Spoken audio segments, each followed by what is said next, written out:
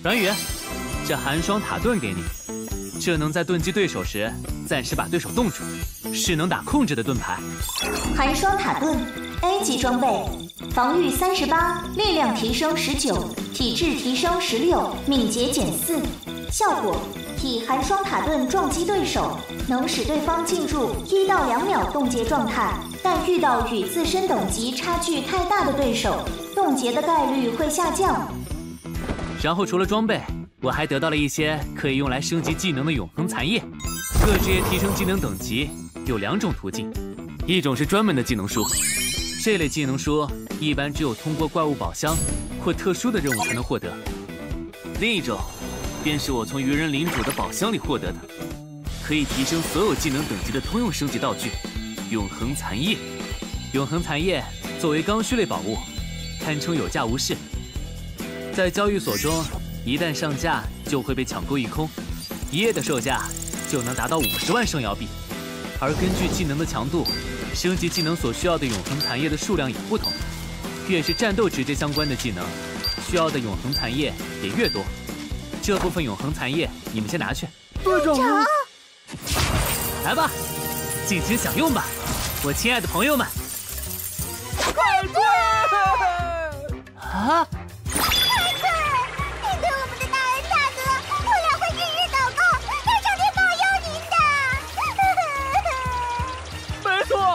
你就算死掉了，灵魂也一定会上天堂的。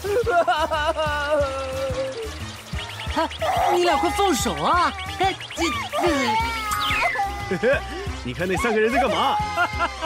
太搞笑了吧！大街上的，好丢人呐！哼，江凯，你还知道丢人？一群底层在大街上也不知道注意自身形象。不愧是你们这帮平民！黄达，这人是？不知道啊。江凯，我警告你，别太嚣张！别以为有军方保护就能3番2次跟我黄家作对。我来这儿就是告诉你，接下来我会在工会挑战赛上狠狠地虐杀你。会让军方看到你就是一个不值得被保护的废物。之后，一旦等到军方放弃你，你就准备死在我手里吧。工会挑战赛，那是什么东西？这黄达在说什么？凯队，您不知道吗？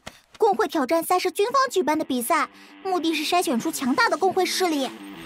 工会挑战赛以第21级为最低参赛标准，按每20级为1个档次划分，直至最高级的100级，共依次划分出4个档次。每个工会至少派出1支5人队伍参赛，和别的同档次队伍连2对决厮杀，最后决出该档次的前3名。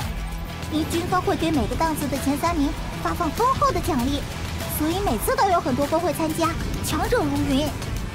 可我并没有参加挑战赛啊，那黄达为什么？算了，这次咱们大丰收，我得先下线一段时间，去看家人了。咱们下次集合。好。凯，你怎么买了这么多补品？这得花多少钱呀？哥，你不刚做完手术吗？我是怕你营养跟不上。可是你买的也太多了吧？多吗？多的都像粮仓了。凯，你让我住的医院已经是最贵的了，你再这样花钱，哥会尽快出院工作，帮你缓解经济压力的。不用了，哥。我记得你当年的梦想是想成为超凡者，为人类对抗兽神，对吧？以后等你出院，你就去成为探险者吧。